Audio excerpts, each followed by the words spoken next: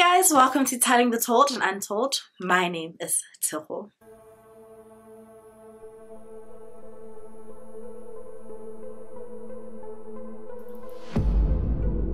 Before we go straight into today's case, I do want to give a warning that this case does talk about sexual assault and incest. I don't go into too much detail about the both of them, but if that's not something that you're interested in hearing about, then I don't think that this video is for you, but I will link some of my videos up here, I'm not sure which one, and you can check those out, or you can just wait for my next upload. For today's case, we're going all the way to Griekwastad in the Northern Cape. On the 6th of April 2012, around 7 p.m, a white Isuzu bikie pulled up in front of the Griekwastad Police Station. A young boy jumped out, ran inside the police station, fell to his knees, and he started screaming, "You must come, they've been shot, they're all dead." The young boy was 15-year-old Don Steenkamp, and he was referring to his parents as well as his younger sister. One of the officers who was at the police station went to him and picked him up from the ground, and this is when he noticed that Don was covered in blood. He had blood all over his hands, his shirt, as well as his legs. So he decided to pull him outside to the courtyard just so that he could ask him what he was talking about. And this is when Don explained that whilst they were at home earlier that evening, his parents and sister were inside watching TV, and he went outside to the barn, which is right next door to the house, and he went there to go fix a light. And then he started hearing gunfire, and he decided to hide. And once the gunfire stopped, he went outside, went into the house to go see what was going on. And this is when he noticed that both of his parents and sister had been shot, but at the time his sister was still alive, so he went to his sister and held her in his arms until she eventually passed away. Police officers then hurried to their cars so they could get to the farm to go see what Don was talking about, and he really wanted to come along with them, but the police officers told him to stay behind at the police station. So he was left with two warrant officers. Colonel Dick Duval would later be the investigating officer for this case, and for the rest of the video I'm either going to refer to him as Colonel Duval or just Duval, and not Colonel Dick or he's just first name, because when Duval got to the police station, he heard that Don had been taken across the street to the only restaurant in Griekwastad, and he was surrounded by community members and extended family because he had been through something traumatic. So they were just giving him something to eat and drink and just trying to comfort him and calm him down. So Duval asked the warrant officers who were left with Don if they had taken a statement or taken any photographs of Don, and then they told him that they weren't instructed to do anything, so they just let him go. But they did mention that when Don came in, he was drenched in blood. So after this, Duval went across the street to the restaurant to try and talk to Don, and the extended family were a bit hesitant to let Don go because for them he had been through something traumatic that night and they just didn't want to traumatize him anymore. But after some convincing, they did let him go back to the police station with Duval, and Duval noticed that all the blood that the warrant officers said that Don was drenched in wasn't there anymore. You could still see that there was blood, but it wasn't as much as when he came in. It would later emerge that one of the warrant officers saw Don washing his hands and legs by the nearby tap at the police station, but he didn't tell him to stop because he just felt really bad for him, and I think he was just a little bit scared to approach him and trigger him or anything like that. So once they got to the police station, photographs were taken of Don as well as scrapings under his fingernails, and they did notice that he had a large scratch on his neck, so they took a photo of that as well. After this, Duval left Don with his dad's cousin and then told them to return to the station the next day. So the police officers went to one of 5 farms that Don Steenkamp owned, who was Don's father, and they mostly farmed sheep, but they did have horse on the property for recreational purposes. And the house was really huge, so it was on a big piece of land, because obviously it was a farm, and they lived in the main house, and next to the house was a barn, and just close like further down on the property close to the road was where the workers stayed, and they lived in their own little houses. The first officer on the scene went straight into the house. He first checked if there were any intruders, and then afterwards he went to the 3 victims, and he then confirmed that all 3 of them were deceased. Don Steenkamp's neighbor, Joe Schwartz, was the community representative, and this was because there were a lot of farm murders attacks happening in that community, the province, and like just South Africa as a whole. So they tasked him with being like their representative in case something happened, so he could just go through everything and I don't know, I think just like take notes and things like that, and also just help investigate as well. So as soon as he got into the house, he walked straight to the kitchen, and this is when he saw all 3 bodies lying in close proximity. Dion and Crystal, his wife, were laying on their stomachs, and they both had significant amount of blood covering their bodies, and you could see that both of them had been shot in their upper bodies. Dion was wearing blue rugby shorts and a navy blue shirt that had the word South Africa printed on the back, and a green jacket was laying near his head, and you could see at the back of his head he had 2 clear bullet holes, and yeah, he had basically been shot execution style. Their daughter Marcella had also been shot, and her face was swollen, it was bruised, it was bloodied. She was wearing a green shirt and shorts, and her body faced her mother's, and it would later be reported that Marcella's face was so badly beaten that she was unrecognizable. As police officers searched the crime scene, they went to Don's room, and on the floor they found a bloody t-shirt underneath a towel, and the top of it had been torn.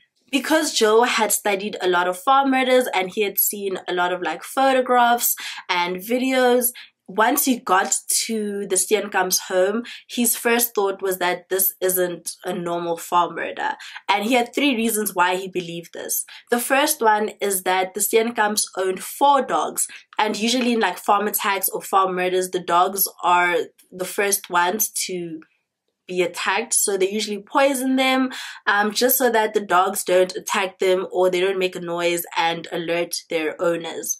The second thing is, once you got into the house, one of the safes was open, like wide open, and you could see all the firearms inside of it as well as ammunition, and none of them had been touched. And the third reason why is because there was no obvious signs of forced entry. So who were the Steenkamps? The first one was Don Steenkamp, and he was 44 years old. He came from a long line of farmers in his family, and because of this he inherited some of the land and assets, and I'm assuming some of these would go to his son Don after Dion retired. Dion was like a very large figure in the community. He coached the under 18 boys and girls teams in tent pegging, which is a popular equestrian sport, and he was the only boy of 3 children, and he had 2 older sisters. He was a deacon at the local church. He served on the church's financial committee, and he was part of the local farmers union.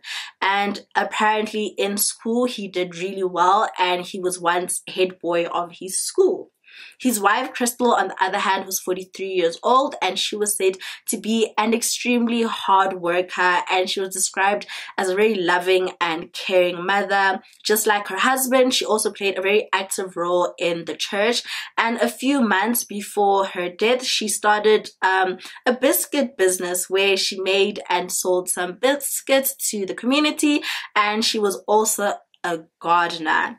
Their only daughter Marcella was 14 years old, and she was said to be very beautiful, and she was very popular in school and had a very bubbly personality.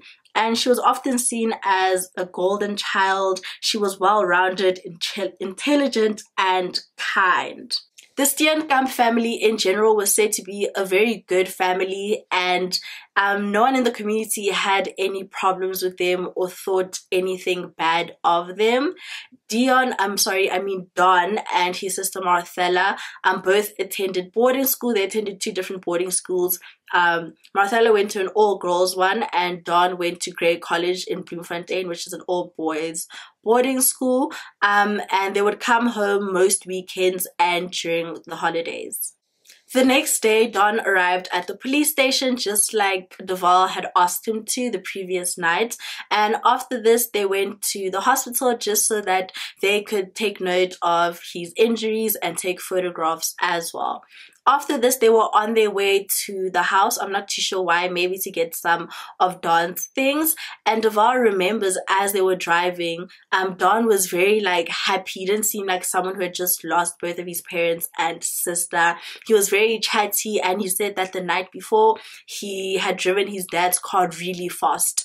And then all of a sudden, without anyone having asked him anything or said anything, he asked what he needs to do in order for him to get the inheritance. Don's extended family immediately got him a legal representative, and in his parents' will, it was said that in the case of their death, both their children, Marthella and Don, would go stay with one of their neighbors and a former school principal. His name was Paul Botha, and he would be their guardian. But Paul denied this request. He said that it would be a disgrace to his family to bring this boy into his home. I'm not too sure why he said that, but he just didn't want to take care of Don. And after this, his pegging coach, his name was Benny Harkdroet. He eventually took guardianship over Don, and a lot of people found it a bit strange because when Dion was alive, him and Benny were said to not really get along. They weren't friends or anything, so a lot of people just found it very strange that he would be Don's guardian. And even though his extended family, they were all told him that he could come and stay with them, he just opted against it and he wanted to stay with Benny, and he did. News about this case spread like wildfire, and everyone's first thought was that it was a farm murder or one of the farm attacks that have happened frequently. And then police officers gave a press statement, and in the statement they said that they weren't looking at any suspects yet, and they were just looking at the evidence as well as interviewing some witnesses. And immediately the media and the community just took this as them not they took this as this case not being a normal farm murder, and they thought that it was something else. So rumors started spreading that maybe Dion had killed his wife and daughter and then killed himself in a murder suicide type thing. And another rumor that was going around that was maybe Marthella was part of some satanic rituals, and because of that her family, her and her parents, had been killed during Easter weekend. I didn't mention that this case happened during Easter weekend, which is why Don and Marthella were also home. The bodies were taken to a forensic pathologist so that an autopsy could be performed on all 3 bodies, and it was determined that 2 different firearms were used in the ordeal. Dion had received 3 bullet wounds, one in his right shoulder, one in the back of his head, and one behind his right ear, and he also appeared to have blunt force trauma to his head. His wife Crystal had been shot twice, once in the back and once in the back of her head. Marthella, on the other hand, had the worst of it. She had been shot 4 times, twice in her chest and twice in her face. And the shots to her face were likely done after she had already died. and she had received a severe beating in addition to the gunshot wounds, and it is believed that these were done by the back of the gun that was used. It was discovered that Marthella had been sexually assaulted before her murder, and the recent injury had reopened an older healed sexually injury. So it was then determined that Marthella had been raped on more than one occasion. After the murders, Don did return back to school, which was Grey College, as I mentioned earlier. And before the murders, he was said to be like a very quiet boy. He was an introvert. He really didn't talk much, didn't have a lot of friends. But after the murders, he literally did a whole 180. He was loud. He was arrogant, you know, he just spoke a lot, and he didn't seem like the same person, which was also a bit odd because you would think that after your parents and your sister have been brutally murdered, that maybe, I don't know, maybe like you'd be more quiet, more reserved, more to yourself, you know, because you're grieving, and not like, you wouldn't think that you'd be like more open and like cocky and arrogant, you know.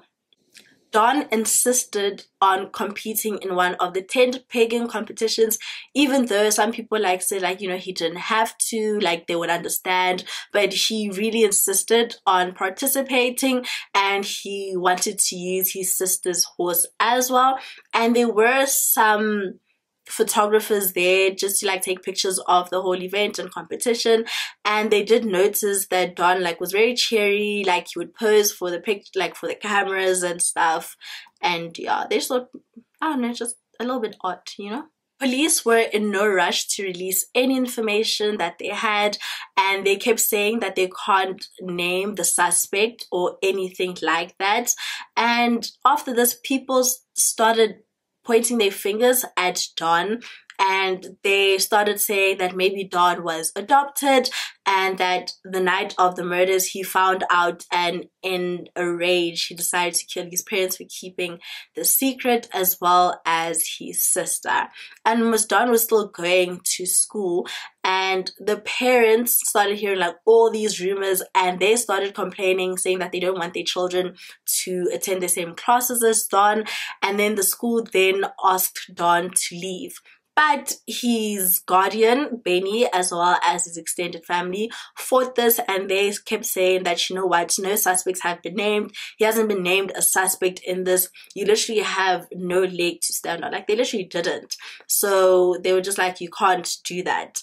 And after much hesitation, Grey College decided that Don could come back to school. 4 months after the murders, on the 21st of August, whilst Don was in class, he was called to the principal's office. And once he got to the principal's office, he was then placed under arrest. At the same time that this was happening, police officers did have a search warrant for his dorm room as well as his room at Benny's house, and these were going on at the same time that he was being arrested. After this, they like took Don to the car, like the police van, and I'm not sure like what time this was happening, but I don't think the kids were in class, because as he was walking, like all the kids, like the learners and the teachers, they were like staring at him, and Don had no reaction. Like, he was stone cold, like he wasn't frowning, he didn't seem angry, he didn't seem upset. He was just like, he just had no emotion, just as he walked to the car. So once they got into the car, Duval started the car so they could drive to the police station, and the radio was on. So as they were driving, one of the radio stations made an announcement that a 16-year-old boy had been arrested for the Steenkamp murders. And Duval remembers, as he was driving, he was looking at the rearview mirror just to see Don's reaction. And he remembers seeing Don like having like this creepy smile on his face as they made that announcement. Like, you know, he was just smiling. Because Don was still a minor, this case had to be handled differently. So according to the Child Justice Act, his identity could not be revealed until he was 18. And this was also a bit I think it was just like a bit weird for them because everyone knew that like he was a sole survivor. He was 16 and news reporters had already been like saying his name and everything. So all of a sudden they couldn't say his name and they had to refer to him as the accused. But everyone knew who they were talking about already because obviously before he was named as a suspect, his name was already out there in like the media. At the bail hearing, Don's guardian Benny testified in his defense, and afterwards Don's counsel also hired a private social worker just to speak on Don's state of mind. And it was later discovered that this social worker was related to Benny, who was Don's guardian. So that you can't do that. You literally just can't do that. And it was also discovered that 6 weeks after the murders had taken place, Don's attorney informed him that he was a suspect, which means that the police officers fairly early in the case already saw Don as a suspect, but they just didn't want to tell the press that. But Don knew this whole time, like those whole 4 months, 4 months, he already knew that he was a suspect, and he just, you know, I don't know, I just think like he just didn't care. Like I mentioned, he just had no emotion. So the bail hearing went on for 2 days, and afterwards the magistrate said that they needed about 10 days just to go through all the findings and see whether Don can be out on bail. And they said for these 10 days he has to remain incarcerated, and this was the only time Don showed any type of emotion, and he started crying. It was also said whilst he was incarcerated, Don had a lot of privileges. So his family would come and like drop off pillows and blankets. And Don said that the jail food wasn't well, like he just didn't like it. And because of this, his family would bring him like takeaways. Like he was living a good life in that jail, which he wasn't supposed to be as well. A couple of weeks later, Don was granted bail, and it said that he was granted bail because ever since the murders took place, he had been out and he had been like walking around freely and everything, and he also had access to firearms, which he didn't use. So they basically said that he didn't like pose any threat to society. So now we move a couple of months and it's December, it's the December holidays, and this was like a really tough time for the Steenkamp's family just because it would be like their first Christmas without Dion, Crystal, Marthella. It was just, yeah, it was just tough. And apparently the year before, Don was invited to go to the coast, you know, just go see the beach with one of his friends and their family, but his parents said like he couldn't go. And this December, after the murders happened, he sent his friend a message, and he said to his friend like, don't worry, this year we can go to the coast. No one can tell me that I can't go, and I'll also have a lot of money to spend while we're there. On the 11th of March 2013, almost a year after the murders took place, Don Steenkamp's trial finally started. The prosecution had a lot of evidence against Don. The first one was the scene. As I mentioned earlier, there was no signs of forced entry, there was no signs of a struggle, and apparently usually like in farm attacks or farm murders, the intruders would come in, like open the drawers trying to find like any jewelry or items that they can take, but this scene showed none of that. And also all the valuables that were in the house had not been taken. TVs, radios, there were 6 cell phones found in the house. None of them had been taken. There were also 3 wallets found in the house, and one of them had 4,000 rand in cash, but that also hadn't been taken. So they were like, if this was really like intruders coming in to rob the house, like nothing had been taken, like literally nothing had been taken. The second thing is that Don's story didn't make sense. So Don had mentioned when he went to the police station in April last year that his sister had died in his arms, which is why his shirt was so bloody. But then when they looked at like the shirt and all the different blood spatter and like patterns, it looked like more of a struggle and not him like holding on to his sister as she died in his arms. Also, Don says that as he was driving out, he could hear gunshots going on in the house, but this couldn't be true because Don said that he went into the house, saw like his parents and his sister, proceeded to go to his sister and hold his sister, and then leave and go to the police station. But like, how would he be able to do this if the intruders were still there?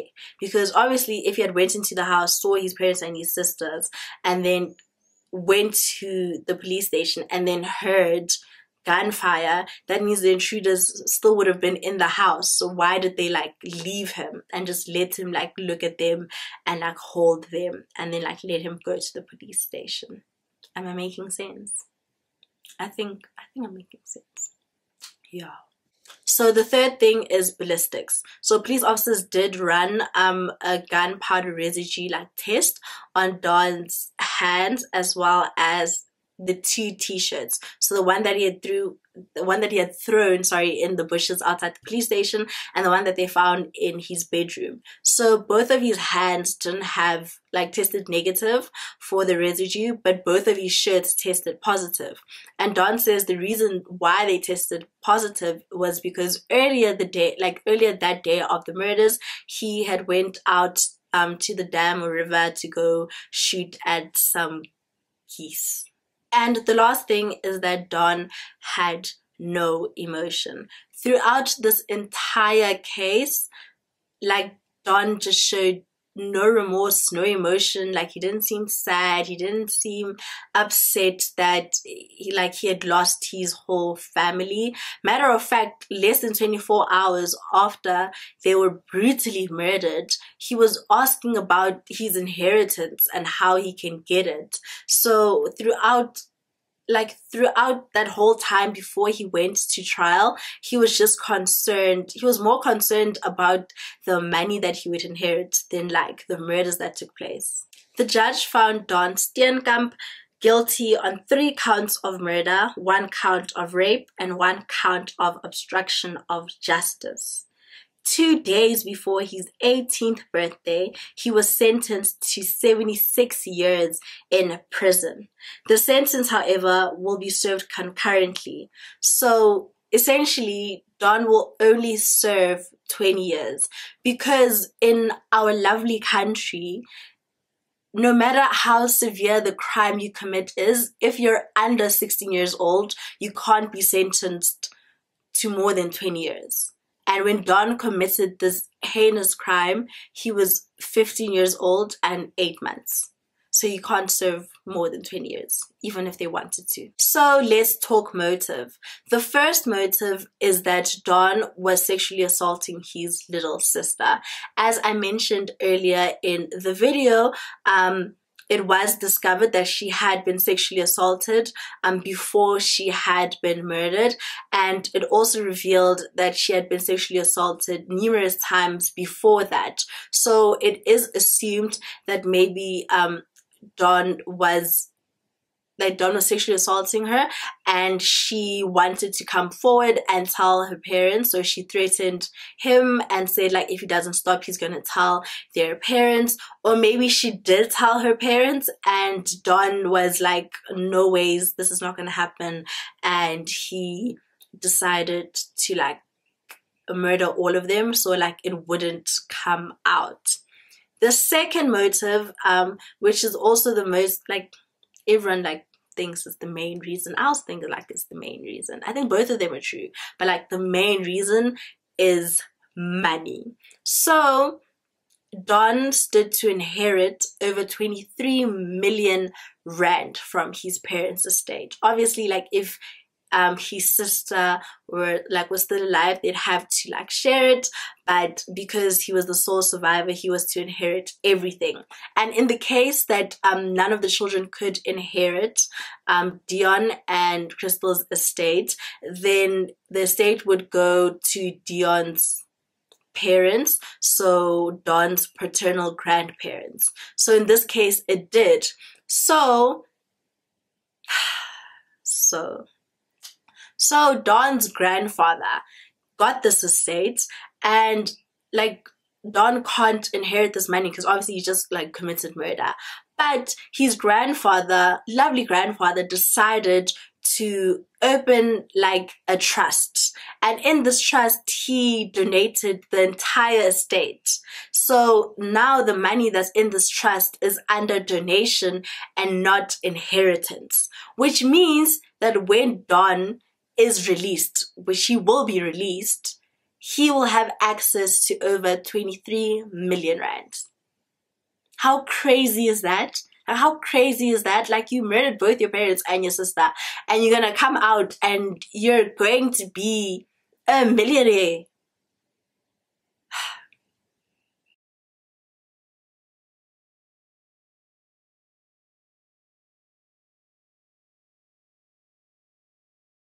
There is a movie on this case.